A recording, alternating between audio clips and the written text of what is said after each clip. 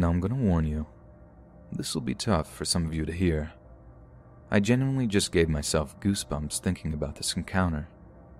This is the story of where my mother and I came ridiculously close to a brutal end. I'm going to choose to be less explicit in what was actually said. At this point, I was 15 and had just got done with the summer of being homeless and had moved into a shady little apartment with my aunt in the heart of York City, Pennsylvania.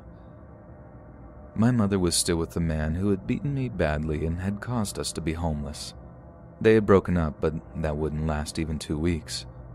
But anyway, my mother had actually come down to York City to spend the weekend with me because they were temporarily broken up, so she didn't need his permission. It was bike night on a Friday or Saturday night, and my mother and I both have a love for Harleys. She'd had dated a lot of bikers over the years, so even I had an ample experience on a bike by that point. But we had walked from my aunt's apartment to where the bike night was being held to get out and have some fun. My mother and I get lots of attention from the rowdy bikers and the like, but we had no trouble overall and had a great time. For a moment, it had felt like old times with her, when I could have called her my closest friend. We probably began heading home a little after 10, and it was going to take close to a half an hour walk to get back to my aunt's place. York City wasn't very safe to walk during the day, much less at night. We avoided the streets with royal names like King and Queen. If you were on those roads at night, you were liable to get shot. But our precautions were not enough. We had made it maybe half a mile up the road from the event. If you look behind you, you could still see the lights in the tents, even lightly hear the music still going on. We were quietly talking when, from a dark alleyway, a man stepped out. He was maybe 5'8", thin but muscular, Hispanic and covered in tattoos, with a bandana on his head to tie it all together. "Look at you lovely ladies," he said as he steps out of the dark. I was a little buzzed, as was my mother, so despite all I'd been through, I had been mildly amused, probably because I found it funny he was hitting on my mother and I at the same time. But before either of us could respond, another 3 men came out of the alleyway, and when I turned around, there was another 2 men behind us. The leader who had originally stepped out pulled out a blade and took a step closer. "You know, I'd never been with a mother and a daughter before." To which he smiled wickedly. I stiffened as he stood inches in front of me and took the hand without the blade and stroked my hair, then roughly grabbed a fistful of it and bent my head back as he licked up my neck. "This is what you two are, isn't it?" My mother remained silent, as did I. I could feel the blade then pressed against my breast, and he laughed as I let out a choked noise of terror. I quickly nodded, then, looking straight ahead but through him, like he wasn't there. Silent tears streamed down my face. He wraps his arm around me and whispers, "Being brave won't save you, girl." And he takes a step back, pointing the knife inches from my face as he says, "Get on your knees. You're going to be both me and my boy's toys for the night, if you know what's good for you." I didn't move, just continued to silently cry, oblivious to the world around me. My mind was genuinely not processing the situation or what was about to happen. I look over at my mom and she's crying too, and she grabs my hand. I can see another man fondling her, also holding a knife. "You two better listen. You two wanted this. You wouldn't be out here looking like this if you didn't want this to happen. Save the tears, you'll need them. And who knows, if you behave, you might even like it." And with that, he slaps me across the face with the back of his hand, and I crumple to the ground as my mom begins slowly lowering herself to her knees with her hands up in the air. It's then that from behind me I hear a loud smash and swearing. The rest goes in slow motion. I look up to see a group of bikers, at least 15 of them. The smashing noise I had heard was one of them smashing a bottle against the man's head who was standing behind me. The biker quickly overtakes the 6 men and are genuinely beating them worse than anything I've ever seen. like taking their bodies and slamming their heads into the brick wall repeatedly and stomping on them unhesitantly. I'm swiftly dragged to the side, and a biker with a long gray beard and wearing glasses, even though it's night, asks me if I'm okay. In the madness, I had lost sight of my mom, and I say no, sobbing like a child, and he points to my right where she had been pulled out no more than 10 feet from me. A female biker is talking to her. I let out a gasp of relief, and the man quickly asks me if I can walk. I nod, unable to make words, and he quickly picks me up to my feet and grabs me by the shoulders. "Listen to me. You need to get out of here. Just run home, and don't turn around no matter what." I can't stop crying, but I actually quickly grab the man and hug him, whispering a thank you that I'm not even sure he heard. "Go. You're okay now." And I nod and stumble over to my mother. I take one last glance at the fight, and at this point all I can see is the group of bikers standing around in a circle. My mom is crying the worst I've ever seen her, and we just run.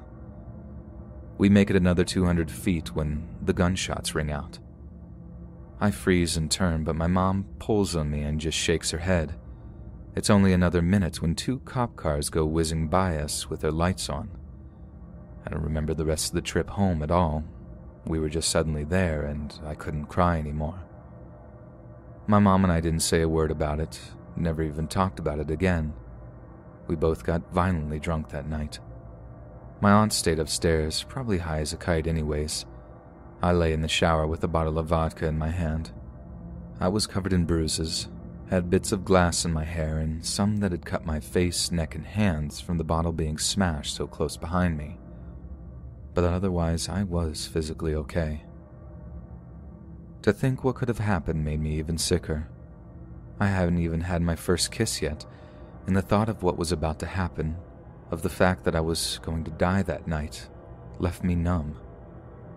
I genuinely owe my life to a group of bikers who I will never be able to thank.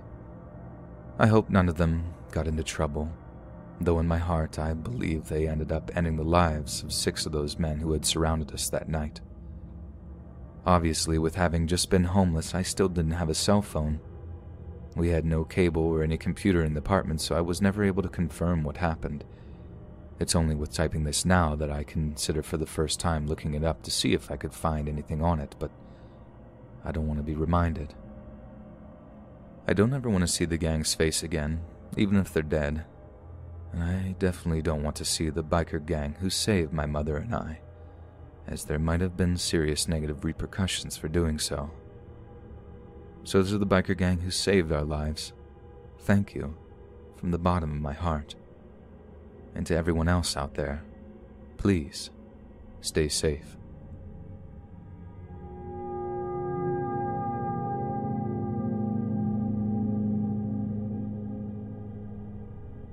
This happened when I was 11 years old.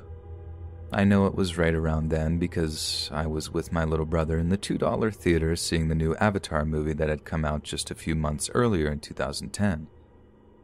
It was in the middle of this little shopping area surrounded by stores. My mom had dropped me off with my little brother, Jay, who had only just turned 4 at the time. I think my twin, Cass, had gone to a friend's birthday party sleepover, which is why I was allowed to take Jay. My mother was supposed to only be in one of the stores immediately around the little theater, but evidently she didn't anticipate how long the movie was going to be, and I definitely didn't have a phone back then, so she had no way of contacting me or I her. Anyway, I leave the theater carrying Jay, though he could walk if he wanted to. The $2 theater was never super busy, so there was only another 6 people or so who were leaving the theater at the same time as us.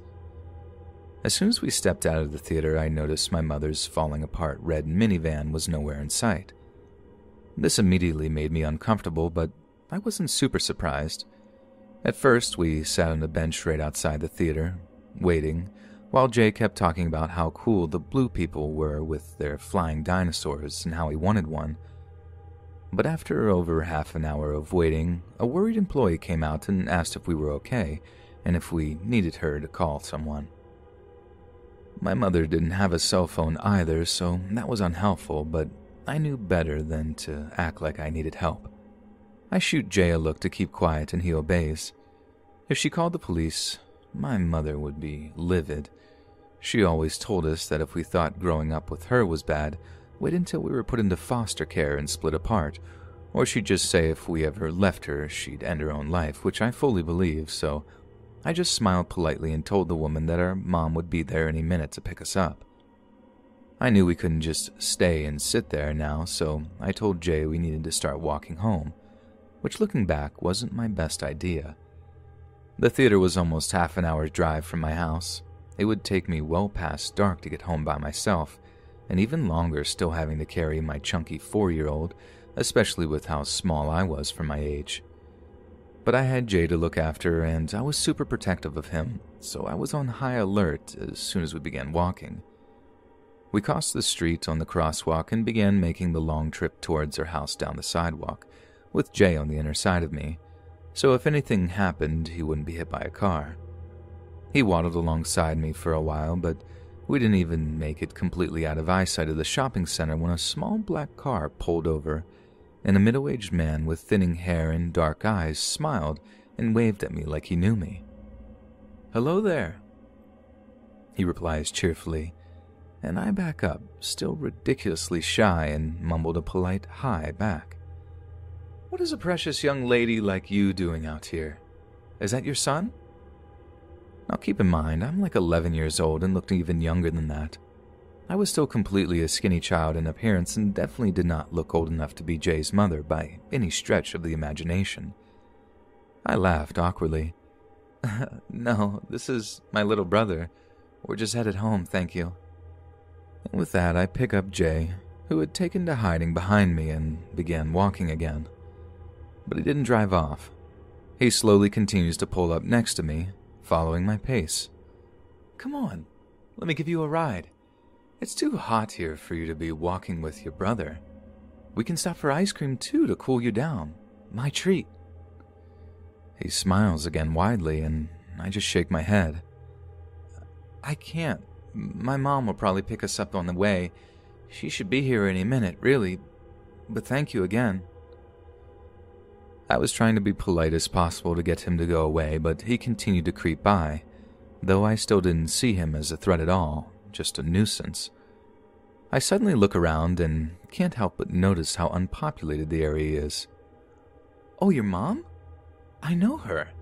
She's actually the one who called me and told me to pick you two up and take you home." And with that, my fear finally kicked in. My mother was the epitome of irresponsible, but she would never send a stranger to pick us up like this. Jay remained uncharacteristically quiet, turning his head away from the man and beginning to cry, tugging on my sleeve without saying anything. And I don't know why I decided to say something so stupid, but I did. "Listen, mister, you already asked if my brother was my son, so you obviously don't know my mom. Please leave us alone, we're fine." And that's when the huge smile instantly disappears from his face.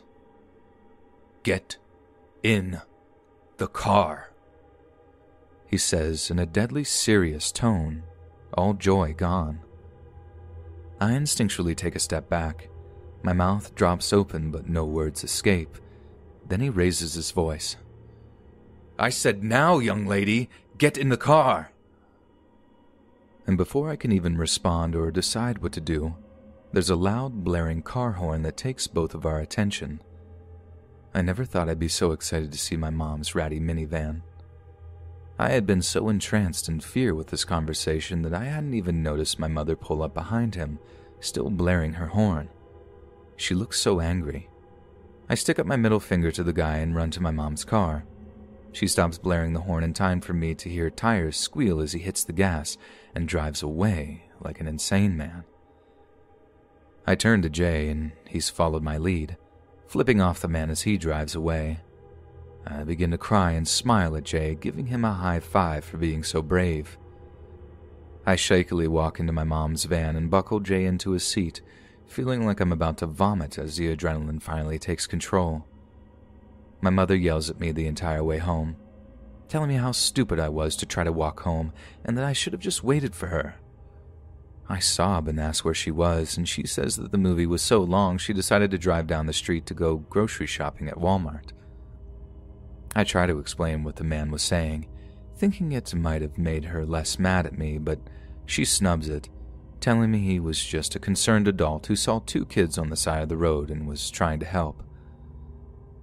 It wasn't until I was near 15 when the story got brought up again, and my mom, who was drinking, immediately got a guilty smile on her face and actually admitted that she knew that I had been telling the truth, that the man had clearly been up to no good. She explained it's why she blasted the horn at him, so he wouldn't try to do anything, and that, given the way he flew out of there, is incriminating enough. She continued, claiming that she didn't tell me because she didn't want me to grow up being overly paranoid and thinking I was all that, which is ironic given all the situations and stories to come, so gee, thanks, Mom. Way to save the day and still manage to be a pretty crummy mother.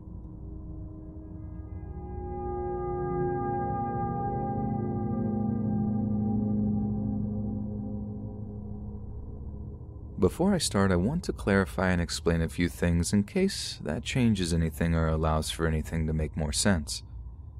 First off, I would, at this point in my life, consider myself goth, and at the time I was just beginning to transition into that lifestyle. At this point in life, I'm used to the stares or comments, but at the time, as I had been dressing alternatively but in a way that was more pulled back, I wasn't used to stares as often. The day this story took place, I had been wearing the generic goth platform buckle boots, which to the general public stands out a lot. Another thing I would consider important is that this specific mall and region of my state in general is known for human trafficking.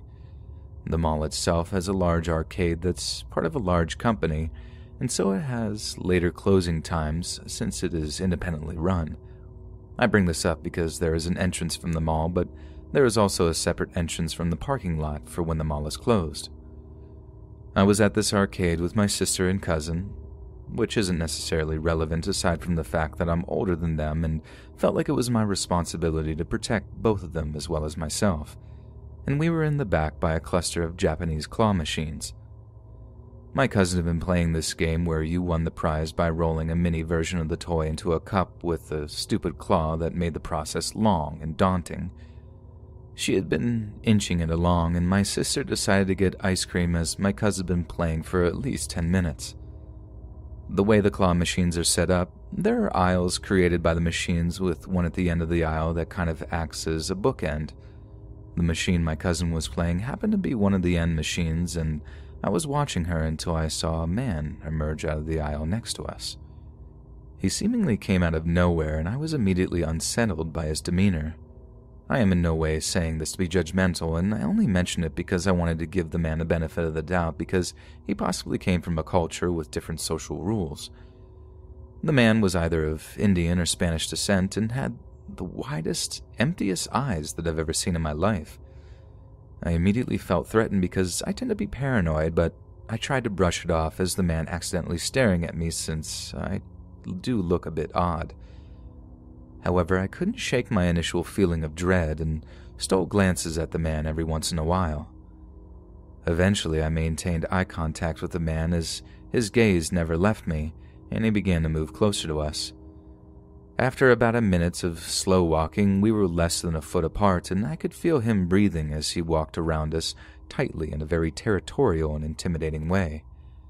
I kept my eyes locked on him and pulled out my phone, only breaking eye contact to pretend to dial a number and absent-mindedly telling my cousin that John probably wonders where we are, so I'm going to let him know we're at the arcade. Upon hearing the mention of a man's name, the man broke eye contact and quickly scurried away to the prize shop across the way from the machine. I desperately wanted to leave, though technically nothing had happened aside from my personal space being broken, though, as I mentioned above, at that point, I had hoped that it was a cultural difference.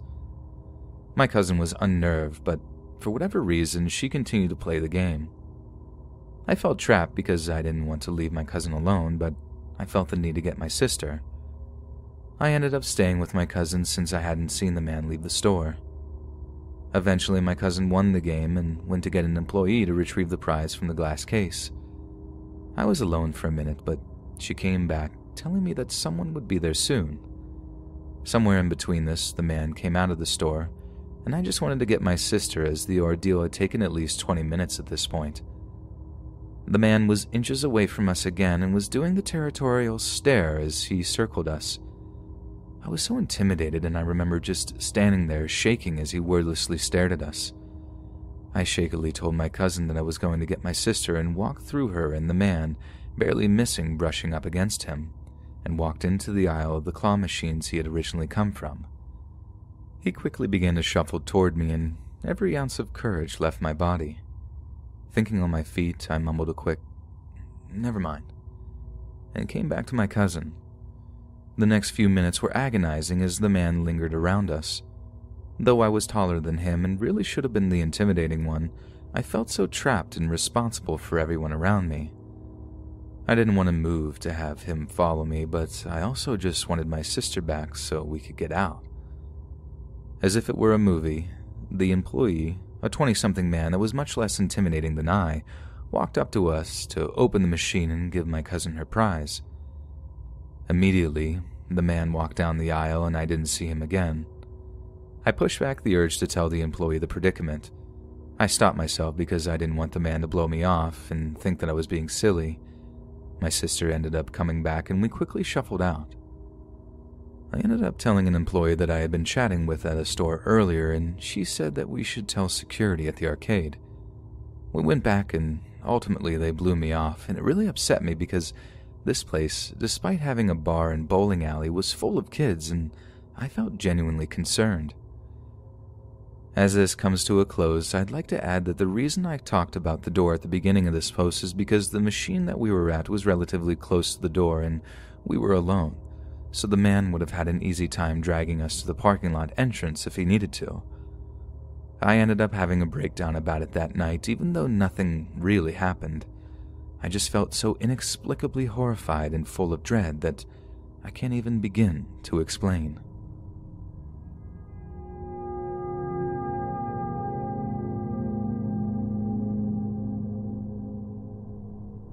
So yesterday, I was walking back home after hanging out with some friends. Before anyone asks, I was completely sober and in my right mind. I've never been afraid to walk alone in the dark. I'm quite tall and intimidating looking from a distance, and I always bring a pocket knife when I know I'll be walking in the dark. I was walking past some woods on the way back to my house, and I heard my mother's voice call, "Gabriel, help!" from inside the woods. I immediately recognized her voice and turned to look into the woods. She kept calling my name over and over.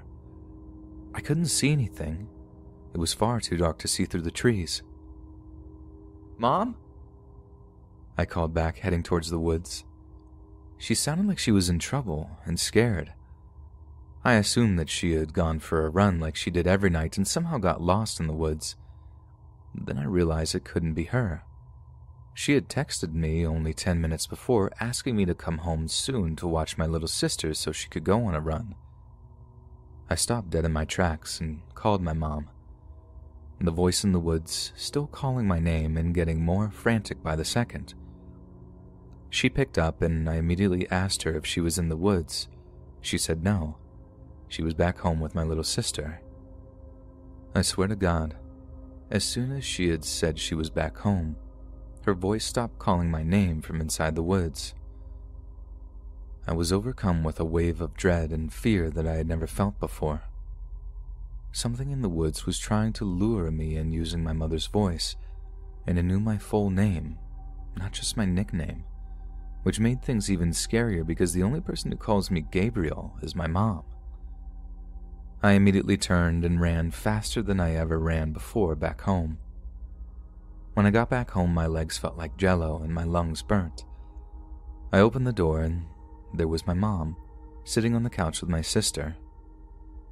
I would think this was some sort of prank, but my mom isn't one for pranks, and even if she was, there's no way she could have gotten home before me without me seeing her.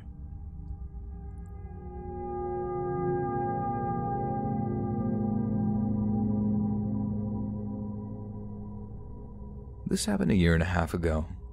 I'm a 31-year-old petite female at 5'2" who looks much younger. To set the backstory, I am a self-employed sub-postmaster of a post office.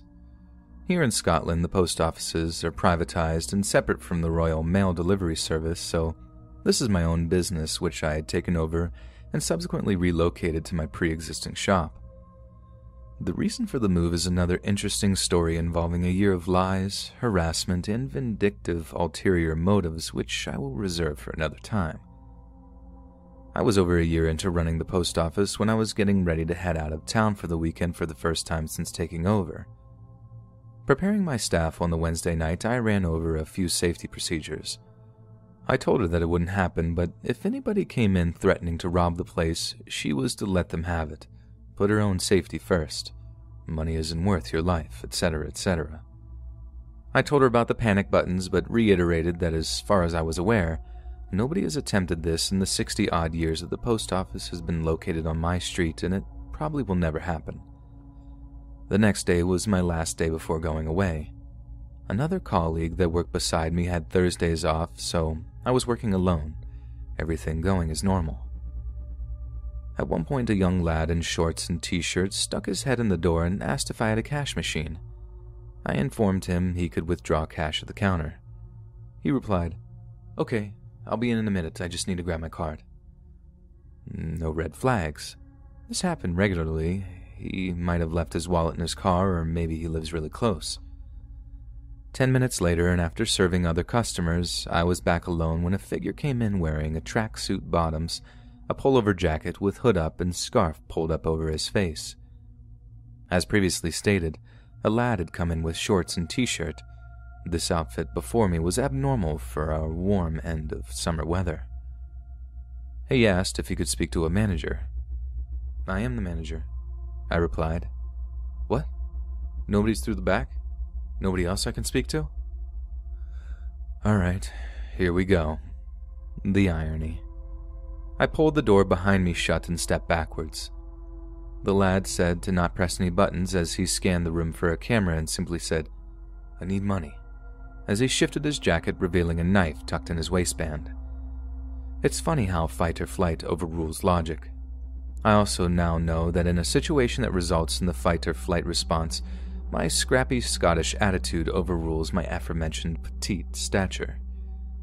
I stepped forward towards the panic buttons, but wanting to maintain the upper hand and keep them to my advantage, I said, in the most sincerely threatening, growling, and menacing voice possible, "First of all, I have panic buttons. Second of all, you better get out, right now." This startled him. He looked around, glanced out the window, and bolted. So much for let them have the money, don't put yourself in danger, money isn't worth your life spiel. I had recognized his build and voice as the shorts and t-shirt lad that had been in previously. As I had seen his face then, I was able to identify him from both a photo and video lineup. He was caught within hours, and after a court appearance, all he gained for his attempted armed robbery was a bruised ego and a jail sentence.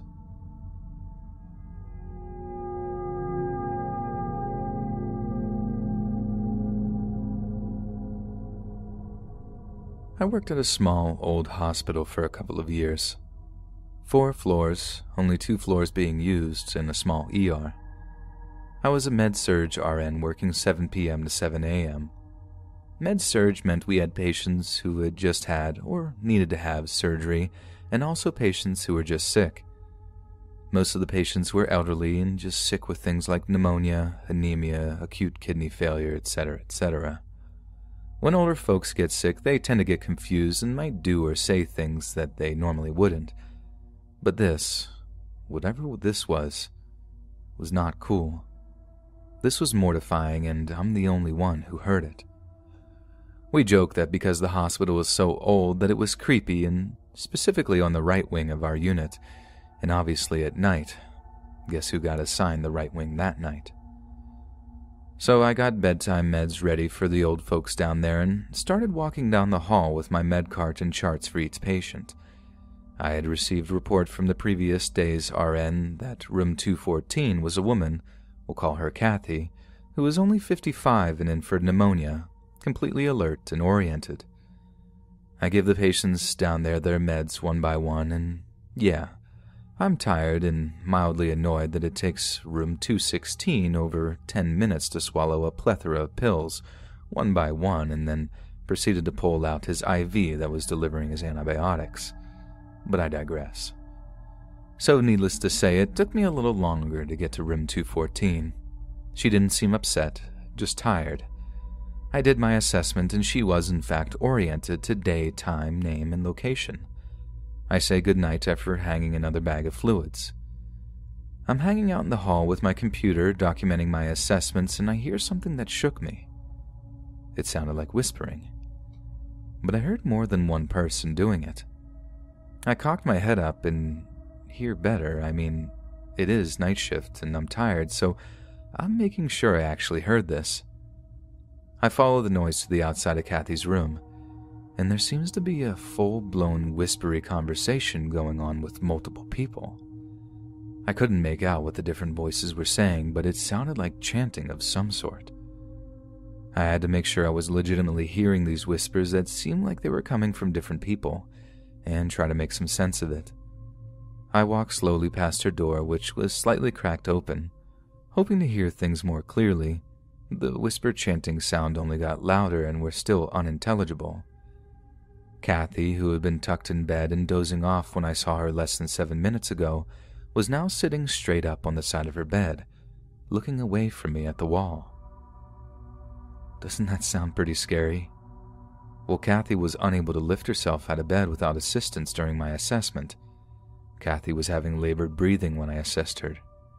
Now Kathy has pulled her nasal cannula out of her nose, the plastic thing that goes around your face and has 2 spouts that go up your nose to give you extra oxygen, sat up in bed in less than 7 minutes without struggle, and then she stood up, still looking away.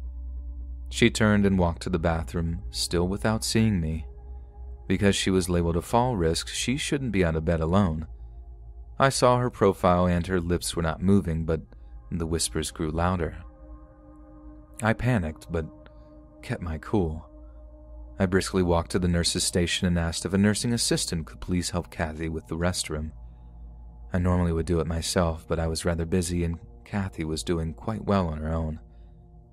I was sweating, freaking out, and getting further behind on my charting.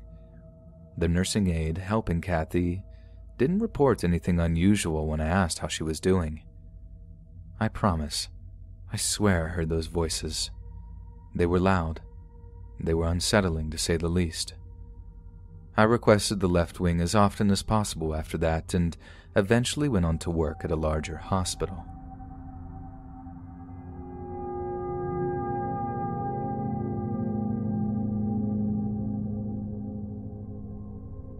Not many strange things happen to me. I am fascinated with sleep and dreams and how each affect our minds. However, what I experienced was not a dream. I don't exactly know what it was. The story isn't filled with action or anything like that, it's just a mysterious occurrence that I don't know how to explain. I have a really bad sleep schedule. I'm usually wide awake at night and more tired during the day. It was about 1 p.m. I was in my bed, getting a bit drowsy. I was trying to battle falling asleep. I don't really know how to describe what happened next, but the video I was watching suddenly stopped emitting sound. I was really confused and didn't seek to do anything about it, but I did decide to get up and get some food. I was walking downstairs, got food and ate it. You may think that has no importance, but it will make sense to why this is notable. I felt myself eating and swallowing food. I then went upstairs and went to the bathroom. Again, I felt myself go to the bathroom. I felt it leaving my body. Of course, in a normal story, details like this don't matter. However, in this story, it does. I finally returned back to my bed to browse on my phone, still not emitting sound. I'm on Instagram, looking at a few posts. This will be important later on. I finally put my phone down and just started thinking about random thoughts. Nothing important. It felt like 40 to 50 minutes of just thoughts. Suddenly, like a flash, I was under my blanket. My phone continued playing where the video left off, now emitting sounds. I was almost paralyzed with fear. What just happened? I was back where I was, still 1 p.m., It still felt like an entire hour had passed, but my clock had not moved a minute.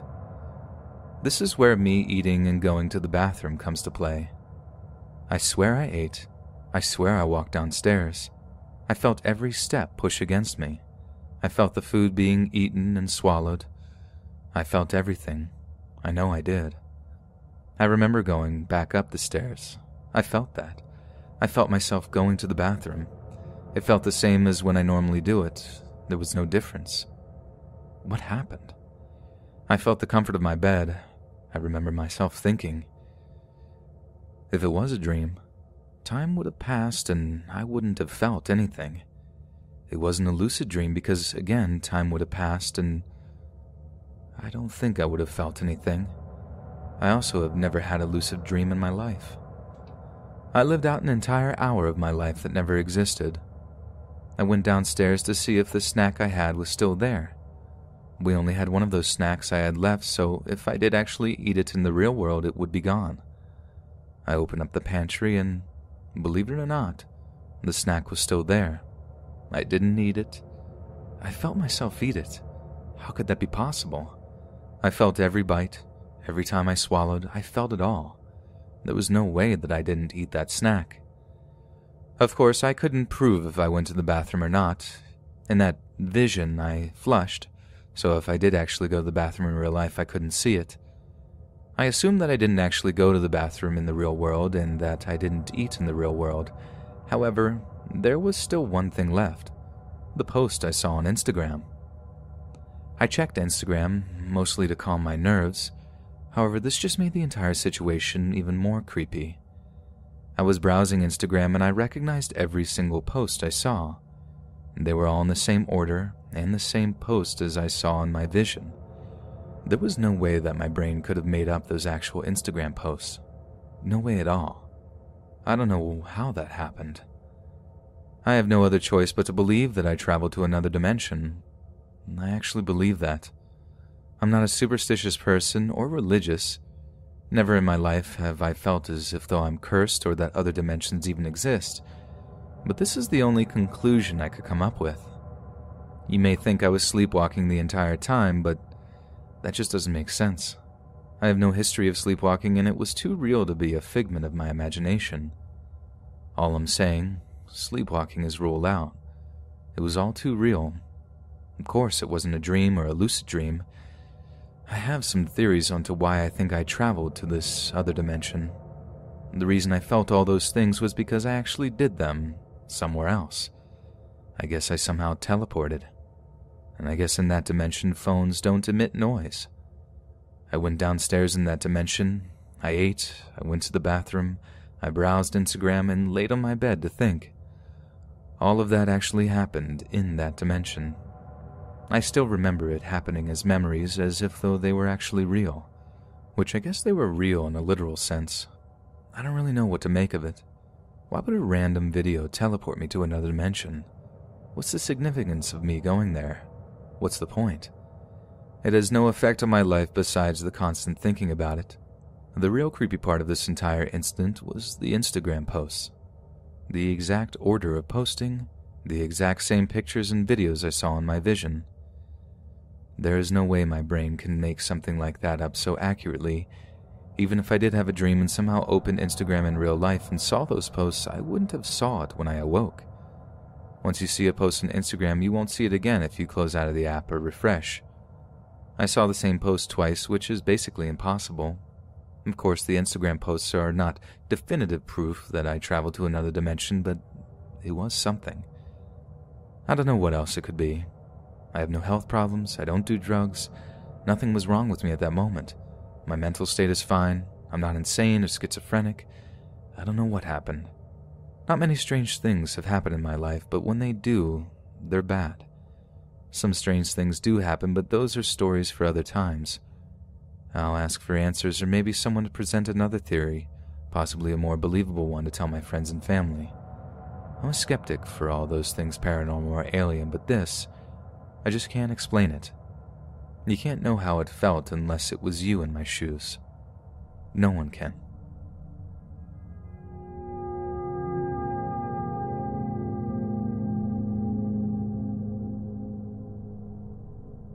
My dad and myself used to be close, but we became distant after he left me at about the age of 6 at Anasta. 2 years later, on my 8th birthday, the police, well, who we thought were police, showed up at my party and told us that my dad had ended his life. I was sad, and I grieved, but life moves on, and so did I. Not saying I didn't miss him, because of course I did, but I had to stay strong. Anyway, I was around the age of 10 or 11 when this happened, and I was always on my PlayStation with my noise-canceling headphones. If not, on my phone with headphones on, and bear in mind my chair was parallel to my window, which always had blinds on. Also, someone had been writing stuff, terrible names on our car windows, and I told my mom that I knew it was his handwriting, but she ignored it and said I was just being paranoid. When that wasn't enough, he scratched the car and made little dents by kicking it.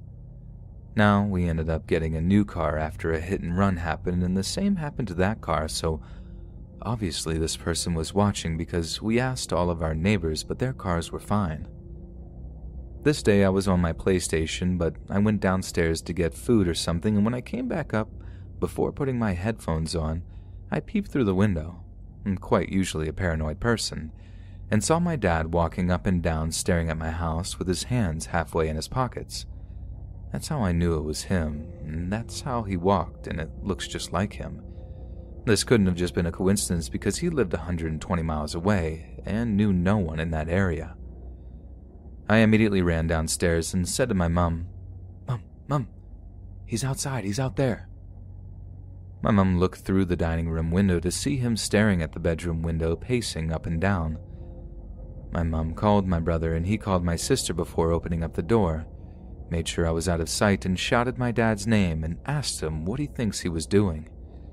He continued to cross the street and walk down a road where he was still visible from my window. Then my brother's sister and brother-in-law arrived, and they all went out. My sister and my mom in a car and my brothers by foot. They didn't find him even after searching for a good 3 to 4 hours. Everything kind of went back to normal until I saw this woman pacing up and down staring at my house. I didn't mention this to my mom for some reason.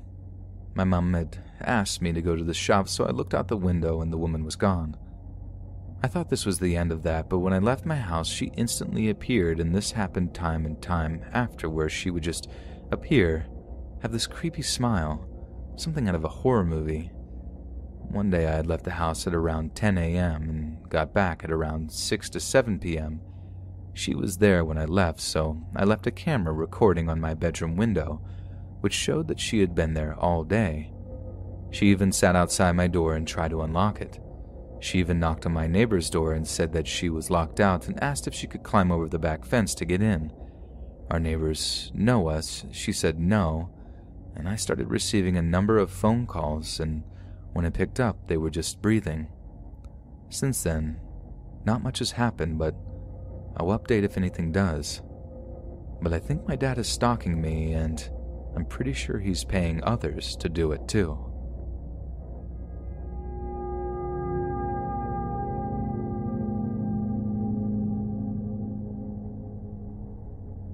I'm really bad at telling stories, but I'll try to make sense. This happened over 3 weeks ago. I live in downtown LA. I like to shop at Burlington, that's in Broadway Street. Usually I shop in the mornings, but I decided to go in the afternoon, I'd say around maybe 4 p.m. I was there trying on some clothes, and I see a group of guys walking my way, trying on shoes. Now I like to smile at people, to show kindness. Before I got their attention, I heard them speaking in Russian. I'm half Russian, half Mexican, so I understand Russia. Usually people get confused since I'm quite tan and have brown hair and gray eyes. They assume I'm either Middle Eastern or Egyptian. I like to smile at people to show kindness, so I smiled at one of the guys. We'll call him guy number 1. He smiled back. I'm only 18, and I won't lie, I was quite attractive to the guy who smiled back at me. We kept staring back at each other until they left. I spent some 30 more minutes there before heading out, until the guy number 1 approached me and said, "Hey, how are you?" Me being young and finding this guy attractive, I decided to make conversation with him. Also, he had a thick Russian accent right there at that moment. I decided to tell him I understand Russian, and speak Russian, but he spoke over me and this was out of the conversation. Guy number 1 says, "Hey, I saw you at the store a while ago and my friends think you're very beautiful and we just wanted to talk to you." "Oh, hi. Yep, I noticed you three at the store while I was getting ready to try on some clothes." "Yeah, well, me and my friends wanted to wait for you to tell you if you wanted to go out for some drinks. Want to come?" I didn't know either to say yes or no, so I said yes since I wanted to keep talking to this guy. I forgot to mention it was very dark outside at this point. There weren't many people out. When we walked to the guy's car, he had a black car with black tinted windows. I looked at the guys. He helped me get into the car and he sat very close to the two guys in the front. He began speaking Russian to the guy who sat next to me. I pretended not to understand what they were saying and ignored by putting my headphones in, pretending to listen to music when I heard, "What exactly are we going to do to her after we drop her off somewhere?" My body felt as if though my own soul left right away. I didn't understand exactly what he meant by somewhere. Then guy number 3 said, "I think we should do what we really want to do." At this point, I wanted to cry, but I held back my tears until guy number 1 said, "Me and my friends actually feel like going out to eat somewhere far away. I'm sure you're okay with that, yeah?" I quietly responded, I don't think it's a good idea. I think I'd rather just go home." Guy number 1 responds, "You aren't going anywhere. What kind of stupid idiot would get inside a car with 3 guys?" They all started laughing at me and I ended up crying. They drove off and the guy next to me took my phone away, throwing it outside the window. I tried kicking the windows, but he got on top of me. At that moment, I prayed to stay alive. I thought my life was over. I thought about everyone I loved. It was a terrible feeling. It makes it really hard to tell this story. Shortly after, I heard sirens behind us. It was the police. Thank God it was 2 police cars, and guy number 3 started to panic and gave up, pulling over. They were all told to get out of the car and if anyone else was in there to come out as well. They saw me. With my hands up, I ran to the cops as they ended up getting arrested. Turns out someone from the store had recognized them from before in relation to previous petty theft and followed us to the car reporting the make and model. Thank God for their previous track record and the intelligent employee. Otherwise, I may not be alive today.